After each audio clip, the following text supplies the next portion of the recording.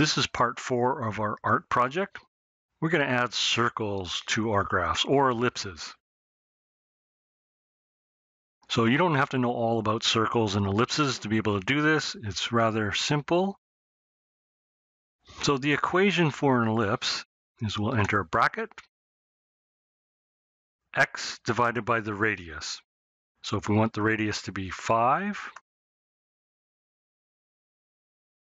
and you need to cursor over to the right to get the bracket in the right spot, and then raised to the power 2, plus bracket y divided by the radius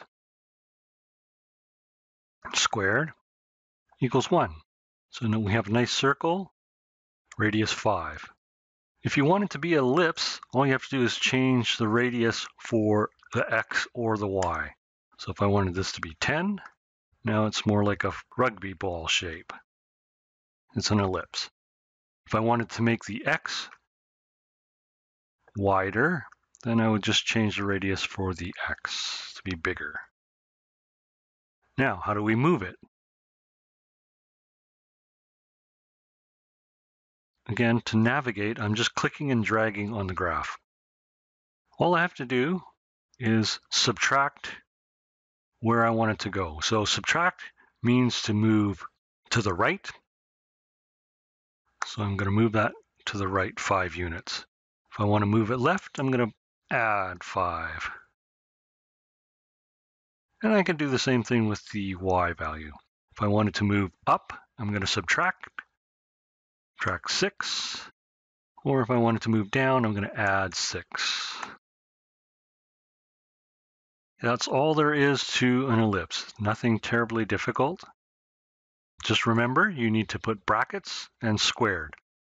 And it's the x value divided by the radius in the horizontal, the y value divided by the radius in the vertical.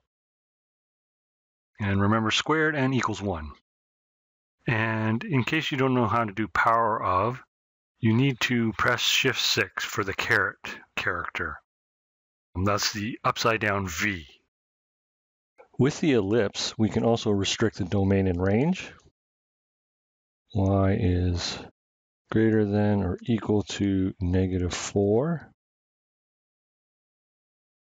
And you can also add in the domain here. X is greater than or equal to 0. Okay, so it puts an OR condition for both domain and range, so it combines it together. But if you want a domain and range as a restriction, we just enter separate curly brackets.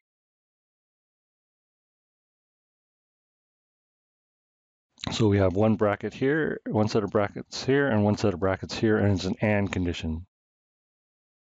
It makes sure that y is greater than or equal to 4 and x is greater than 0.